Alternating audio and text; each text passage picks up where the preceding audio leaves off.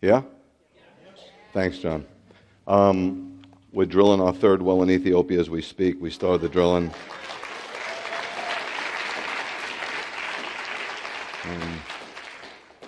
God provided me with a leader there, second to none, and it was, again, a total fluke.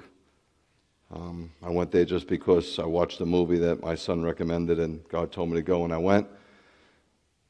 And I met a Jewish guy who I know for 20 years there, but this guy was just driving by, a guy that he led to the Lord in the refugee camp in Sudan 25 years ago. And he was working for the government, and the minute I saw him, the Holy Spirit said, "He's your guy."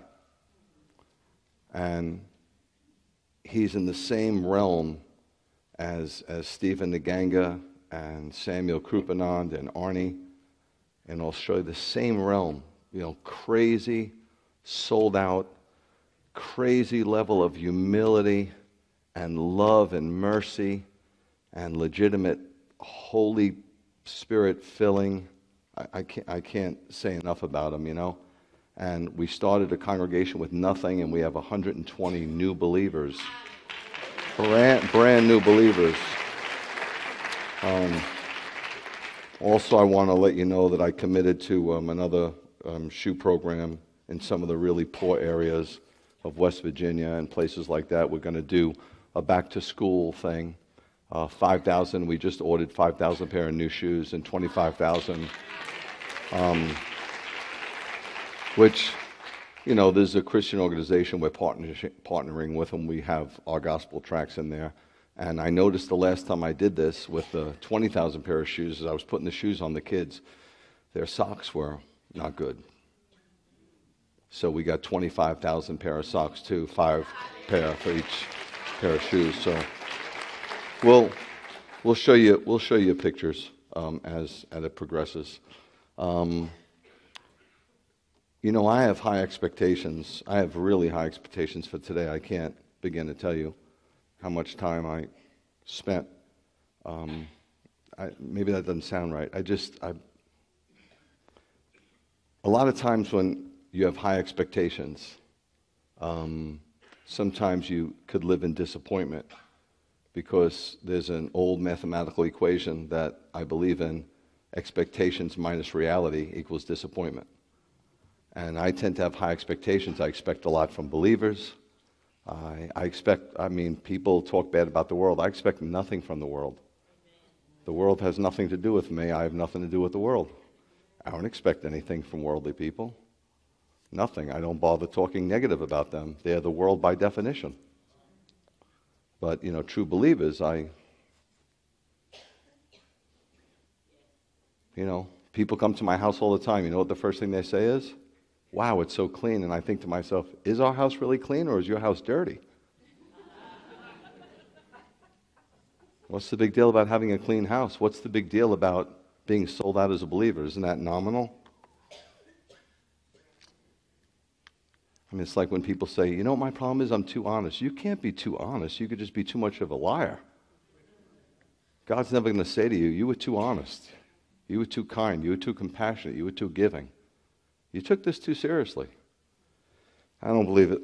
But I have high expectations, so much so that Bernadette 2 years ago for Father's Day got me a gift certificate for a suit, and I haven't bought a suit in the longest time. So I decided to use it because God said, "Go get the suit."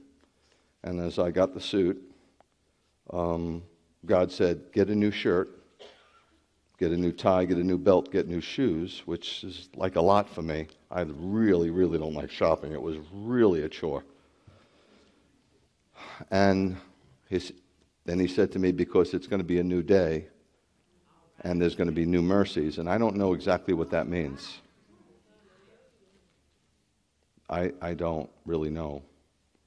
But I'm taking my time today because I don't want to get ahead of myself, and I don't want to say anything that's not of God. So I'm being very careful. Last Shabbat, we mentioned that the Spirit would be our personal instructor, that the Spirit would help us understand God's Word, that the Spirit would serve as a gift giver and a fruit producer, The Spirit would give us the power to be bold, the power to fight temptation, the power to love, and the power to witness. There's a couple other things about the Spirit and its filling that I think it's really, really important for us to discuss. And I want to show you the first screen because it says a statement on there that I want you to see. And it's, the Spirit isn't a one-time deal. It must keep on filling and flowing. It's very, very important. I'm sure we could have stopped, well, it must keep on filling, but that's not true. It won't fill unless it flows. I want to show you the first verse from Ephesians. The letter was written by Paul to this congregation in Asia Minor, and the congregation, it's all about, the whole letter is all about the body of Messiah. Colossians is all about Yeshua, the head. This is about us, the whole letter. And he says here in the 5th chapter, I recommend reading the whole letter, but it says, don't get drunk with wine because it makes you lose control. Instead, keep on being filled with the Spirit. So first of all, I know you've heard this before from me, but some of you may be new today or new the last couple of weeks, and I probably haven't mentioned it in the last couple of weeks. Try not to get offended by this, but I promise you this is absolutely biblical. The Scriptures do not condemn the use of wine. Nowhere, not anywhere between Genesis and Maps does it say you can't have a drink. I mean, I know there's major denominations. Some denominations have 250 million people that teach this, but it's not scriptural. The Scriptures do condemn the abuse of wine. Okay? I could go into a lesson after lesson about this. I could teach about this and use the Scriptures till Yeshua comes back. It's not too hard to find the information in the Bible. Paul, though, obviously, there's nothing new under the sun. People were getting drunk back in his day. They were getting drunk before his day. They were getting drunk since the beginning of time. Did not Noah get drunk and naked? That was a long time ago. There's nothing new under the sun. But what Paul does, which is brilliant, is he recommends an alternative. See, I don't think it's good enough. When I was in corporate America and there was always that guy at the meeting that go, we can't do that. I would always go, well, what can we do? Don't just be negative. Don't tell me what we can't do. Give me an alternative. Otherwise, leave it alone. So Paul is giving an alternative. He's not just saying don't get drunk with wine. He says instead, an alternative. The alternative to being drunk with wine is being filled with the Holy Spirit. Now, why does he make this comparison between intoxication and the Holy Spirit? I think because if we compare the two, we can all easily see why. Number one, in both conditions, whether you're filled with the Holy Spirit or filled with alcohol, the person is under a power outside themselves. In one case, it's the power of intoxicating liquor, often referred to as spirits, right? Back in the day, that's what it was called, spirits. Today, we just call it alcohol, but it was called spirits. In the other case, the person is under the power of the Spirit.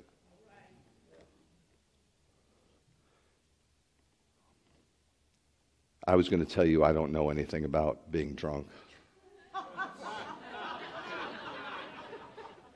Because the fact of the matter is, whenever I was drunk, I was high as well.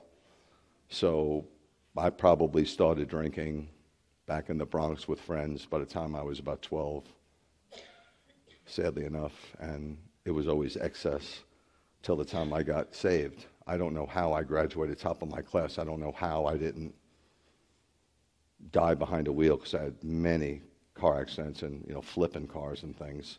I don't know. I'm not proud of it. I'm just letting you know, it was a crazy youth for me. In both conditions, whether you're filled with the Spirit's or filled with the Spirit, the person is fervent, intense, and impassioned. On the day of Shavuot, the fervency produced by the Spirit was so strong that it was mistaken for that produced by too much wine, remember? I'll show you a verse, Acts 2:13. This is right after they were filled and they spoke in what? Other languages, not tongues. If you look up that word tongue, it means other languages. It's much more impressive to me if I had an African come here from Kenya today who only spoke Swahili, and one of you nice little Caucasians were able to speak fluent Swahili right now. I would say, wow, you're filled with the Holy Spirit. Then saying to the guy, untie your bow tie and your Hyundai. It's gibberish. Okay. But they made fun of them, right? That's what the other people in the temple, they were in the temple. It was Shavuot. They were in the temple. Believer in Yeshua and non-believer were still worshiping together in the temple because it was still purely Jewish people. And those that started to be filled with the Holy Spirit and manifest the presence of the Holy Spirit, they just made fun of them. They said, look, they're wasted. And that's when Peter stood up and said, it's 5 o'clock somewhere. No, that's silly. He didn't do it. John, no. No, Peter explained to them. No, and then he gave a soul-stirring, Spirit-filled sermon like none other. Like none other. Going back to Ephesians 5:18 for a minute, again, in both conditions, the person's walk is effective. It's affected. I spent a good number of time doing security work on concerts in Manhattan and working at bars. I can tell you that when a person is very drunk, his physical walk is affected. In the case of the Spirit, a person's moral walk is affected. Here's where they differ. In the case of drunkenness, there is always, and I repeat, always a strong desire for sensual pleasures and a lack of moral restraint. Why do you think these young girls that go away to spring break and they get wasted, why do you think they do things there that they don't do things at home? It's not because their parents aren't with them. It's not because they're in a different locale. They're drunk. And their guard is down. In other words, when you're drunk, you go hog wild. The Spirit's filling never produces these. In the case of drunkenness, there is loss of self-control. But God tells us in His Word that the fruit of the Spirit is self-control. So when you see people out of control in the church and they claim they're under the influence, they're under the influence, but it's not the Holy Spirit, it's a familiar spirit. Sometimes in the Bible, the filling with the Spirit seems to be presented as a sovereign gift of God. For instance, Yochanan the Immerser, a.k.a. John the Baptist, was filled with the Holy Spirit from his mother's womb. Tells us that in the book of Luke. In such a case, the person receives the Spirit without any prior conditions that need to be met. It is not something for which he works for or prays for. The Lord just gives it sovereignly as He pleases. Here in Ephesians 5:18, the believers commanded, not suggested. This is God, through the Apostle Paul, commanding us to be filled with the Holy Spirit. It involves action on our part. He must meet certain conditions. It is not automatic, but the result of obedience. For this reason, the Spirit's filling should be distinguished from other of the Spirit's ministries. Now, I don't want to make this too academic by no means, and I do not have all the answers. However, there are 3 other aspects of the Holy Spirit that is different from the present progressive being filled, as it's stated in Ephesians 5:18. Number 1, you've heard this, the indwelling, right? People throw around these terms, but I got to tell you, they have no idea what it means. It's scary when I hear them explain it. and how they interchange things. So when we talk about the indwelling, this comes from John 14:16. Yeshua himself said, I will ask the Father, and he will give you another comforting counselor, speaking about the Holy Spirit, like me, the Spirit of truth, to be with you forever. By this ministry, the Comforter takes up his residence in the body of the believer and empowers him or her for holiness, worship, and service. It happens once you're saved. Don't let anybody tell you different. It's poppycock, and it's not biblical. Number two, you've heard the anointing. How many people are confused with that term? Oh, he's anointed. Is he not anointed? Two born-again believers, and that one's anointed and that one's not? Oh, Rabbi Greg, you're so anointed. You're not? 1 John 2:27 says this, as for you, that's you. The messianic anointing you received from the Father remains in you, so that you have no need for anyone to teach you. The Spirit himself is the anointing who teaches the child of God the things of God. That should clear up some things for you, hopefully. And last but not least, you've heard about the guarantee and the seal. Ephesians 1:13-14, it says, furthermore, you who have heard the message of the truth, the gospel, the good news offering you deliverance, and put your trust in the Messiah, saved. Okay? Saved. Were sealed by him with the promised Ruach HaKodesh, with the Holy Spirit, who guarantees our inheritance until we come in the possession of it, talking about heaven, talking about the new heavens and the new earth, and thus bring him praise commensurate with his glory. In other words, Paul is saying here that the Holy Spirit guarantees the inheritance for the saint. If you're born again and you have the Holy Spirit, you are guaranteed this inheritance, okay? Nobody could take it from you. No decay, no enemy, no demon, it's yours. Okay? If you fall short one day, it's not removed from you. And as the seal, he guarantees the saint for the inheritance. So he guarantees the inheritance for the saint and the saint for the inheritance. You follow? These, meaning the indwelling, the anointing, and the guarantee and the seal, these are some of the ministries of the Spirit which are realized in the person the moment they are saved. Let nobody teach you any different, class. This is believership 101. This is very basic kindergarten theology. Everyone who is in Yeshua automatically has the indwelling, the anointing, the guarantee, and the seal at the time of their salvation. Do you hear me? Breaks my heart when people are taught, well, I have to pray for it. I didn't get it. Then you're not saved. No, I am saved. Then you got it. We'll get into that in a minute, okay? The filling, though, is different. The filling is different. It is not a once-for-all crisis experience in the life of the disciple. Rather, it's a continuous process. The literal translation of the command in Ephesians, right from the Greek into English, straight up, is be being filled with the Spirit. That is present progressive grammar. Be being, right now and future. It may begin as a crisis experience, but it must continue thereafter as a moment-by-moment process.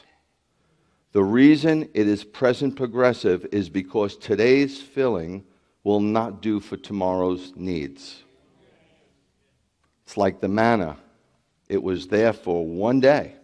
You couldn't collect it for the next day. It turned into worms. Each day you got to go for it. In fact, continually being filled with the Spirit is the ideal condition for the believer on earth. It means that the Holy Spirit is having his way, relatively ungrieved in the life of the believer. And that the believer is therefore fulfilling his role in the plan of God for that time. Do you follow? here's a good question you may want to ask. If I were you and I was sitting out there, I would definitely ask this, so I'll ask it for you. How can a believer be filled with the Holy Spirit? We know that the indwelling, the anointing, the guarantee, and the seal is a given. Now, how do I get this Holy Spirit? You know, when we spoke the first week on Shavuot, we spoke about its fulfillment in the Holy Spirit. Good information. I get it. Good. And then last week we spoke about all that the Holy Spirit has to offer. Fantastic. Now, how do I get it, Rabbi? How do I get it? Because without knowing how to get it, you might not get it. And if you don't get it, what's the point of talking about those other things? Number one, we must confess and put away sin. Now, I'm going to set the bar very high, which is usually what I do, because I know we're humans, me, myself included, of course, and I know we never reach the bar. So I think it's just important to set it high, knowing that we'll probably fall short, okay? But we must confess and put away sin. 1 John 1:9 says, if we acknowledge our sins, and you guys know this probably verbatim, then since he is trustworthy and just, he will forgive them and purify us from all wrongdoing. It is obvious to me, not just in my experience, but reading the Bible, that the Spirit, the Holy Spirit, the Spirit of God, cannot work freely in a life where sin is condoned. We have to drag the sin out in the light. Drag it out. Don't let it hide. And agree with God and call it for what it is. Lawless acts against His word. Now, I am talking about sin as a lifestyle, not intermittent sin. So don't get nervous. I'm talking about a person walking in sin. A lifestyle of sin. I don't mean that they sin all the time. You're going to sin every day, so I'm not referring to that. I'm talking about doing something that you know is absolutely sinful and you just keep doing it, thinking that God's okay with it. You've convinced yourself that He's okay. I'm here to tell you the devil has deceived you.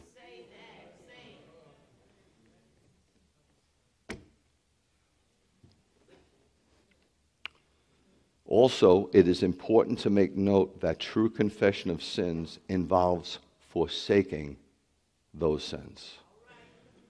Let me show you one verse in Proverbs 28:13. It says, he who conceals his sins will not succeed.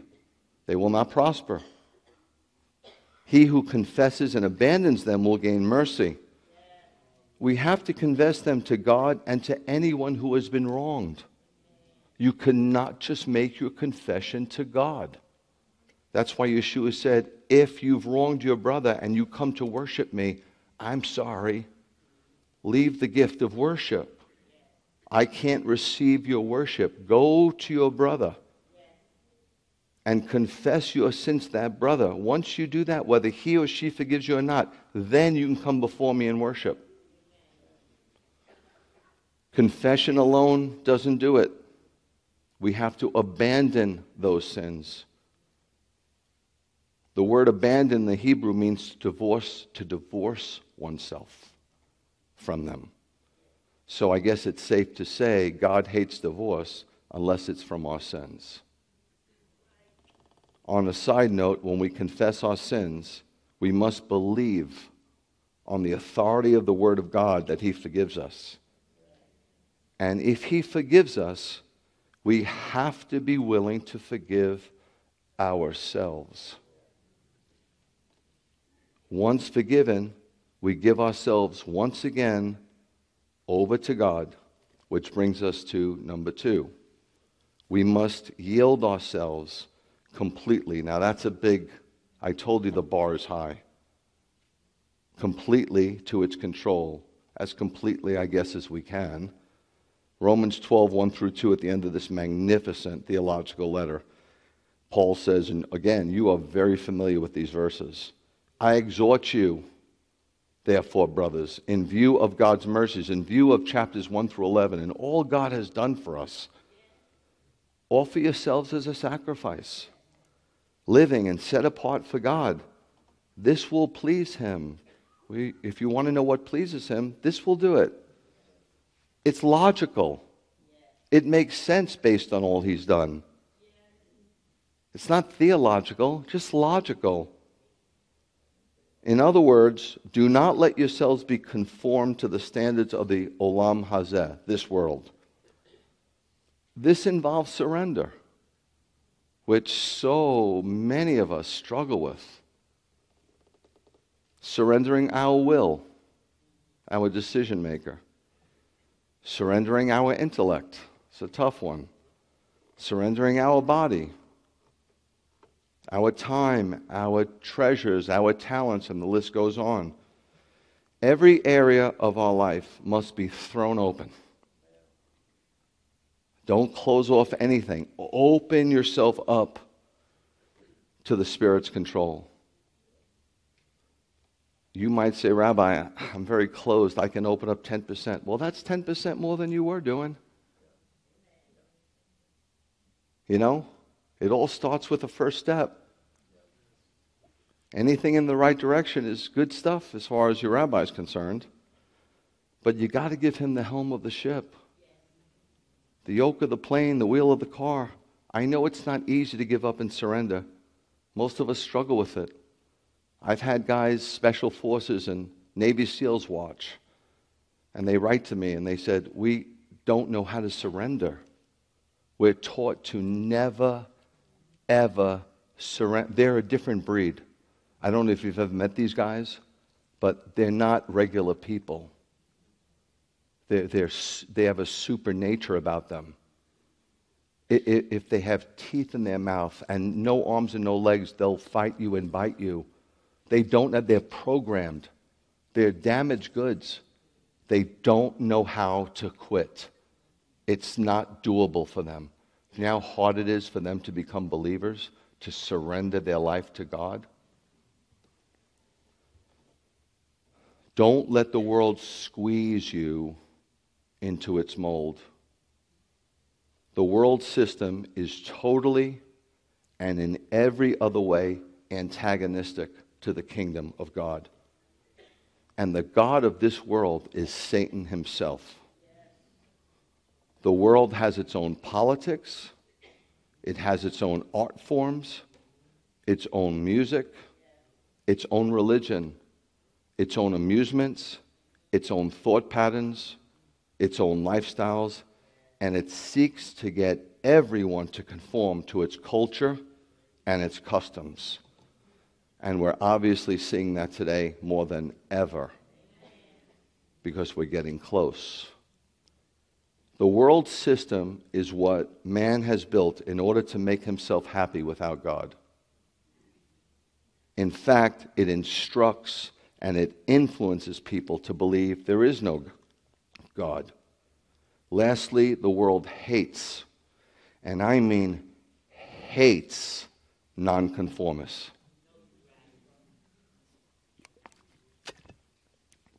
We are nonconformists. You want to be cool and be part of a subculture? Then be a real believer. And the more we think the way God thinks, the more we nonconform. How does God think? Let me recommend you read your Bibles and find out. And if we obey what we read, then we shall experience the guidance of God in our lives. And don't tell me you've read the Bible through and through 6 years ago. You're making a mistake. Which brings me to number 3.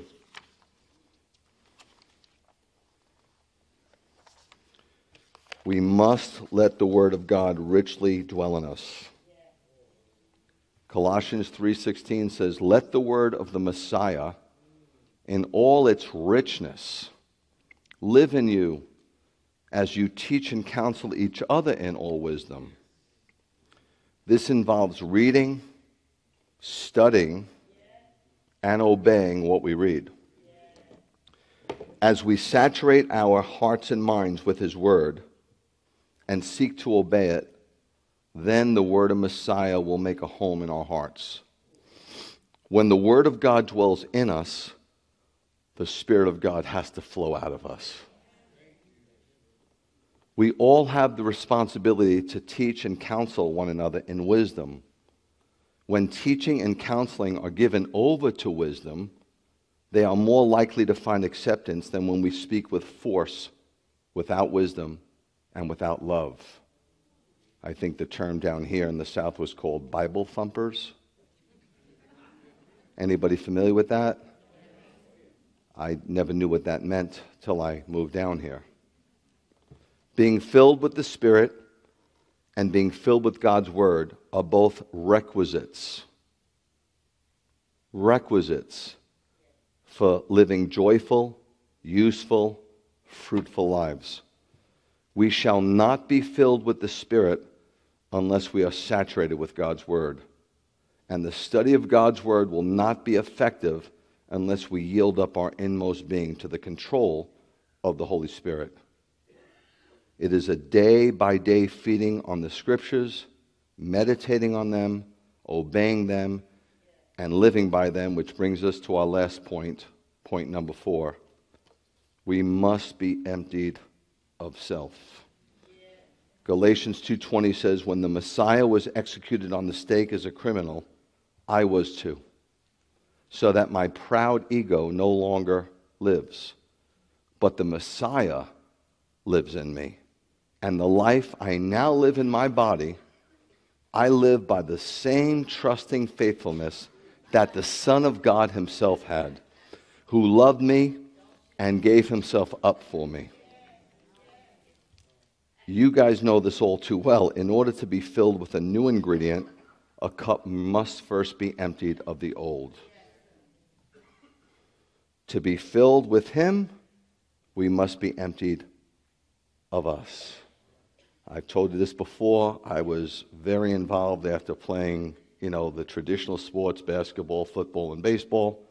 I got very involved in martial arts in college and continued on for many years. It's a religion when you get deep involved in it. With that being said, of course, one of my heroes was Bruce Lee. And Bruce Lee would, once he got famous, he would have a lot of famous people come in Hollywood to be his student. And they would bring him all kinds of money, and they would also bring him their accolades. Bruce Lee would always say, so tell me about yourself. And boy, people love to talk about themselves. And they talked about how they studied this art and that art under this person, that person. They were very full of themselves. And Bruce Lee said, I can't teach you anything. I'm sorry. And they said, what happened? And they said, I can't fill your cup, Bruce Lee said, unless you first empty it. Same principle. Same principle. It is not that the believer does not cease to live as a personality. All of you guys in here have very different scripts. Yes, we're human, and yes, we are connected because we've all suffered, and we've all had pain, we've all had childhoods, we all know what it is to laugh. But let me tell you something. There are no two people that are even similar. We are very distinct, like snowflakes. There's not two snowflakes the same, even with the billions of snowflakes that fall in a snowstorm, because we've all had a different script. So I don't want to try to change your script. Only God can. But sometimes, I know for me, I'm obsessive. I've been obsessive my whole life. Very, very obsessive. Not obsessive compulsive where I have to wash my hands 100 times. In fact, I need to wash my hands more. But with that being said, obsessive about when I find something that I believe is true or good, I'm all in. You ask my wife, and I mean all, I don't mean 99% in. And so I've been like this my whole life. Once I found God, which is the truth, but sometimes being obsessive is dangerous. Being under my tutelage for 20 years, it could be a little dangerous at times. Because I set the bar so high, because I'm so obsessive. I don't know if that's normal or necessary per se. I don't know. I'm not really totally sure. But I do know that we don't cease to live as a personality or as an individual. But the one who is seen by God as having died is not the same as the one who now lives. I don't know about you. I don't know about your experience. When I got born again, I dropped everything. I dropped the recreational drugs. I dropped the drinking. I stopped the sleeping around. I dropped it all. It was very radical for me. So that's all I know is radical. That's my normal. Radical. And my mom would say, I can't tell the old ladies in the building, Greg, what you're doing. They would have a stroke. Certain of my old friends couldn't believe it. They thought, what's the catch? Like what's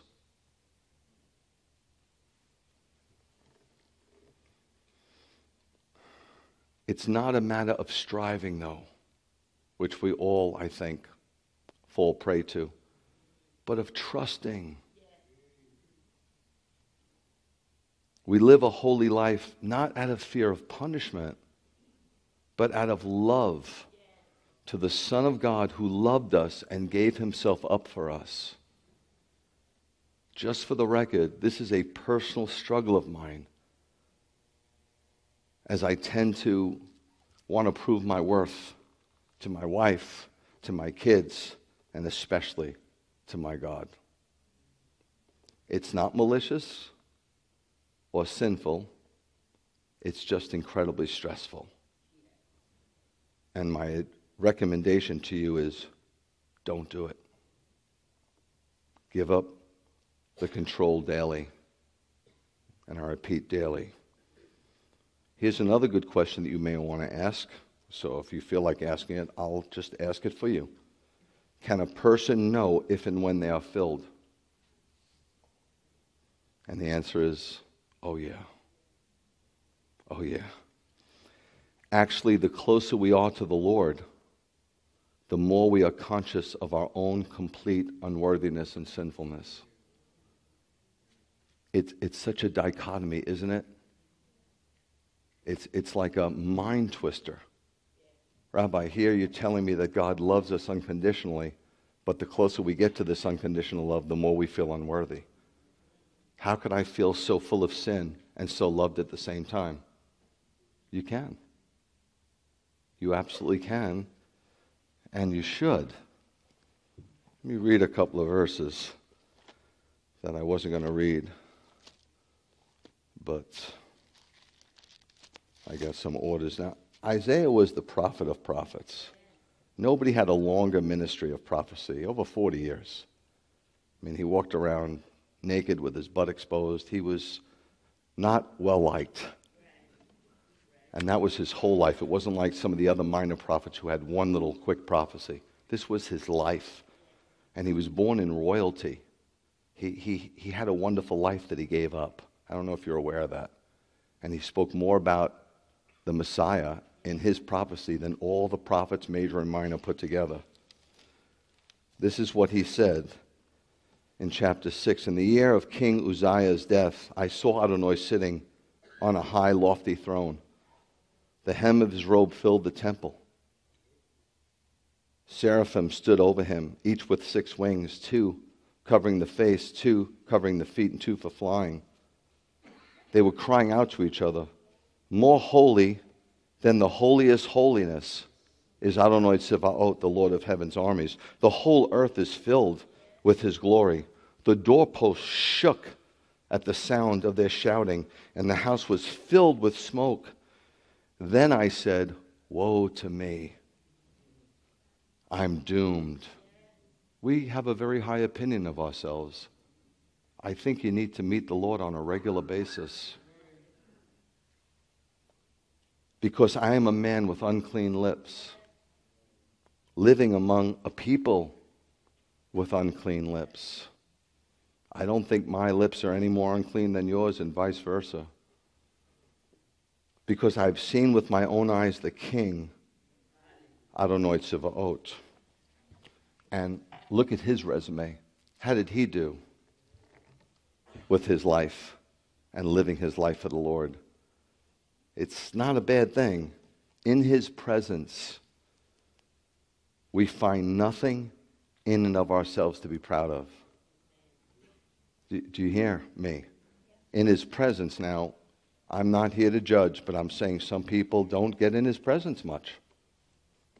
They just don't. They don't experience that. I'm not being a big shot, but I try to get in his presence daily, bar none. In his presence, we find nothing in and of ourselves to be proud of. Personally, I don't feel spiritually superior to any of you, or anyone for that matter. I don't. It's the truth. In fact, I very rarely think of myself of any great consequence at all. I also never feel like I've arrived. Never. Never. The fact of the matter is that the believer who is filled with the Spirit is occupied with Messiah, not himself. But at the same time of being occupied with the Messiah, he or she realizes that it is God who is working in and through his or her life. We see things happening in a supernatural way. Circumstances click miraculously. Lives are touched, powerfully touched for God. Events move according to a divine timetable. We see all this, and yet at the same time, we feel strangely detached from it all as far as taking any credit is concerned. In our inmost being, we realize it's all the Lord. One last point. You don't have to be extraordinary to receive the Spirit. Look at Acts 4:13. When they saw, these are the religious leaders, and I'm not making fun of them, they were trying their best to lead the people.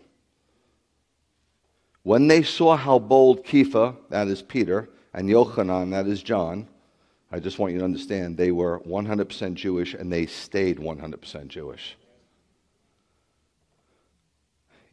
When they saw how bold they were, even though they were untrained Amharetz, those are regular people of the land, they were amazed. The rulers and the leaders in Israel recognized something very different about these guys. Ordinarily, they would have brushed them off and just dismissed them as nobodies. Why? They were unlearned, they were uneducated, ordinary people. But when they saw just how bold they were, after scurrying, they were blown away. They couldn't, it defied logic. Here's the deal, guys. Dry, formal religion is ever intolerant of enthusiastic, vital evangelism that produces results in hearts and lives of others. I have met more believers that give me a hard time than the world ever gave me.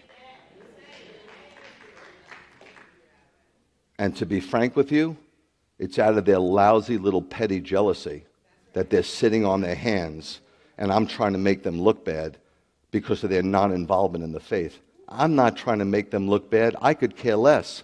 I'm trying to proclaim the great gospel of the kingdom of heaven.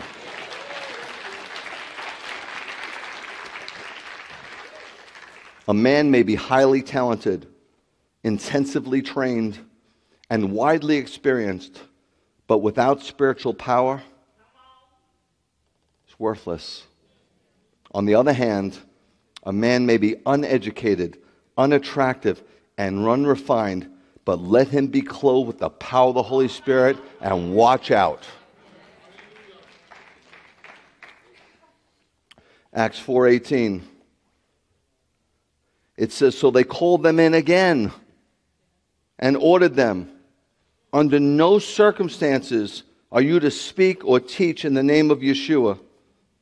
They forbid them, Peter and John, and then to talk to the other disciples. Tell them, you can't talk about Yeshua in private conversation or to preach him publicly. We forbid it as your leaders. Acts 4:19-20, last two verses, it says, but Kepha and Yochanan answered, you must judge whether it is right in the sight of God to listen to you rather than God. As for us, we cannot help talking about what we have actually seen and heard.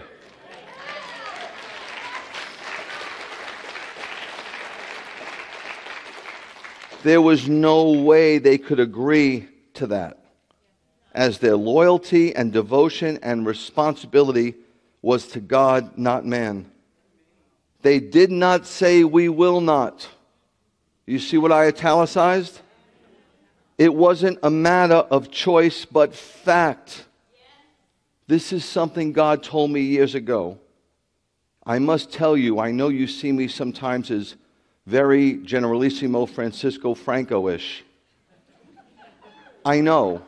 And I know sometimes you're thinking, who is he? Does he think he's a dictator?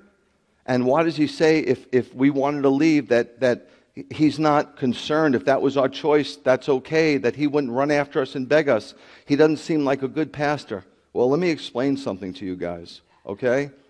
For the first 10 years I was here, I was dealing with a horrific crew. Some of you are here long enough, and you will amen that. They were hypercritical, they were difficult, they were jealous, they weren't encouraging. They wanted to break me and my family down. It was the typical, it was the quintessential, I should say, the quintessential biblical prophet Jezebel Ahab deal. It was as quintessential as anything I've ever seen, and I could tell the Jezebel spirit from a mile away, I'm just telling you. Quintessential Elijah, Jezebel Ahab. You couldn't get any more. And it almost killed me. I found myself many times in the cave, just like Elijah. It was a horrible 10 years. Broke me down. It got me sick. I didn't sleep. Caused depression. So if you're wondering why, I'm explaining to you. I'm explaining to you my script before you're so quick to judge. But this is what God taught me, and I will never unlearn this lesson. To inoculate me from the praise of man, God baptized me in the criticism of man until I died to the control of man.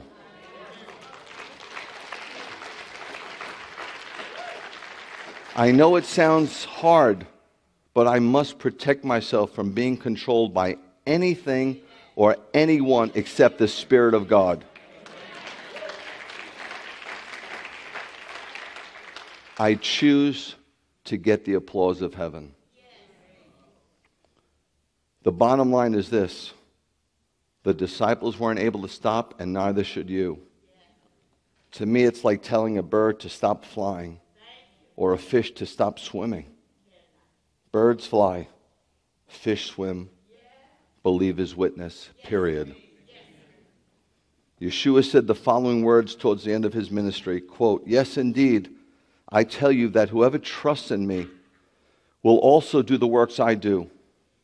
Indeed, he will do greater ones because I'm going to the Father.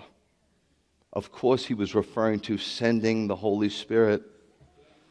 In the book of Acts, we read about the apostle performing miracles of bodily healing, similar to those of Yeshua. But we also read of greater miracles, such as the saving of 3,000 souls on the day of Shavuot. Doubtless, it was to the worldwide proclamation of the gospel, the salvation of so many souls, and the building up of the body of Messiah that the Lord referred to by the expression, greater works. I ask people, young people, old people sometimes, so what's God telling you? And they always talk about themselves and what God's doing for them and what God's saying to them and how God's healing them. And you know what I tell them? I only care about two things. Only two things. souls saved, and Yeshua's return. That's the end of my story. It is greater to save souls than to heal bodies. And it is by the power of the Holy Spirit that this was and still is accomplished. Here's some humble Rabbi Greg advice for you, family. Just as you have left the whole burden of your sin and have rested on the finished work of Messiah, so leave the whole burden of your life and service and rest upon the present indwelling of the Holy Spirit. Give yourself up morning by morning to be led by the Spirit, and go forth, leaving Him to manage you and your day. Cultivate the habit of joyfully depending upon and obeying Him, expecting Him to guide you, to enlighten you, to teach you, and to use and do in with you what He wills. Count upon the working as a fact, altogether apart from sight or feeling. Let us believe in and obey the Holy Spirit as the ruler of our lives, and let us cease from the burden of trying to manage ourselves. Then and only then the fruit of the Spirit shall appear in us in all glory to God.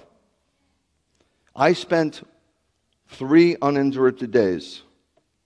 Bernadette was away. My kids are ridiculously independent. I spent 3 days away from everybody and everything. I didn't come in. And then I came out of those 3 days. And I felt so impressed to pray for you. And if I'm wrong, then I apologize.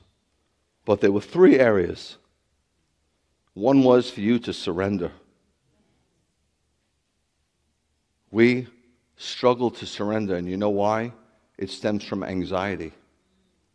We're so afraid and fearful that we can't let go of the wheel. We have to control the situation because we're so afraid that if we don't, it's going to get out of control. Is there anybody in this sanctuary that knows what I'm talking about? Okay.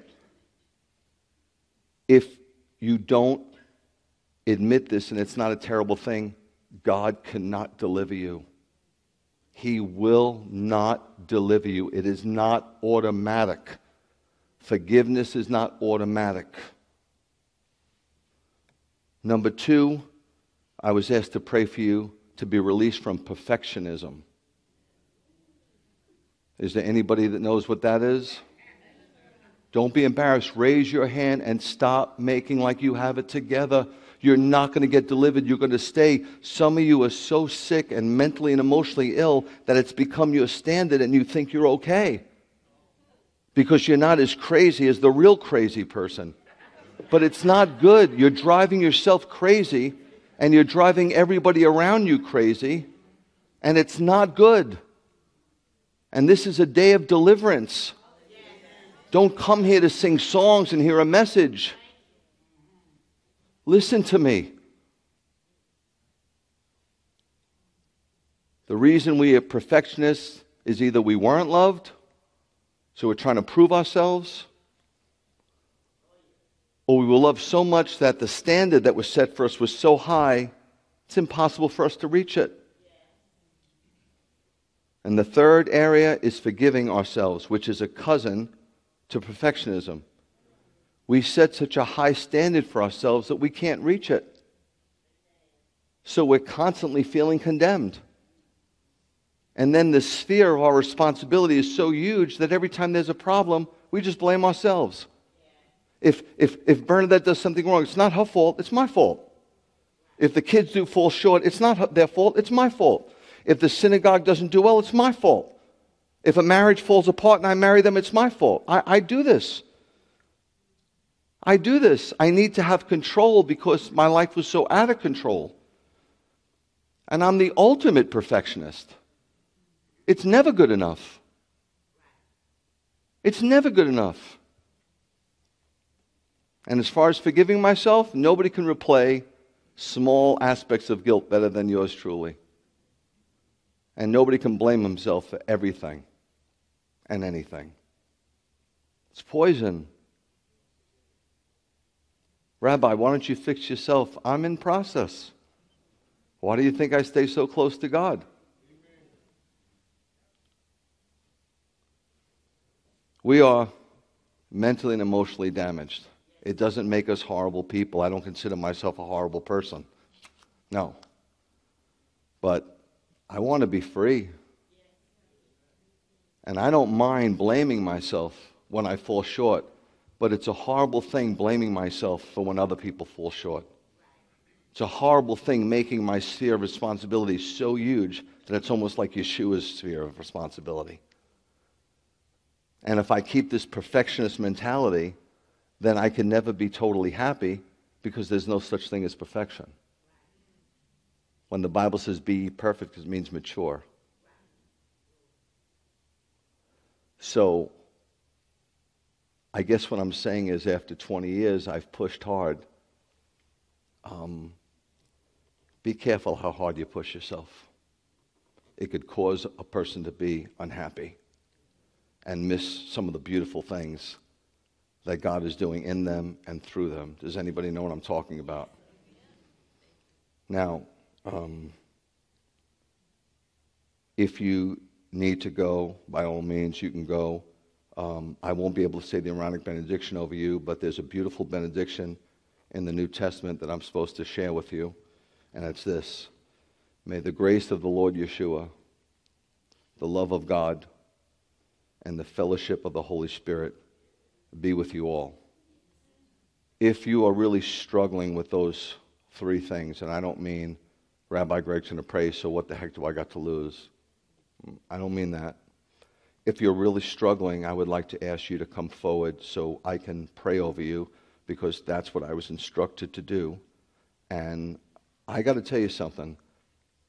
I don't know why this happens. When I pray for myself, nothing happens. And when I pray for other people, a lot happens. It's kind of crazy. I can get jealous at times. So I'll pray for somebody to be healed, and they'll be healed. And I'll be like, God, I've been sick for 20-something years. Like, why can't? Just doesn't work out that way for me. I don't say that to get you to jump up and go, well, if he's praying, then if he says that people are going to be. I'm saying that this perfectionism, this not being able to forgive yourself, it's gone on for too long. Some of you, I know you. You've cried to me 20 years ago, and you're still crying now. It's too much. What was done in the past was done. Leave it alone. You're not the same as you used to be. You are not the same. You are growing. Stop putting this crazy burden on yourself, and stop putting it on everybody else. We're not all just running in deception and praising the devil. I know a lot of you very well. You have tried very hard. You've made your life somewhat of a sacrifice for God. Homeschooling your kid, raising your kids in the way of the Lord, crying over your kids, praying and fasting. That's huge. There is only one Messiah, and you are not him.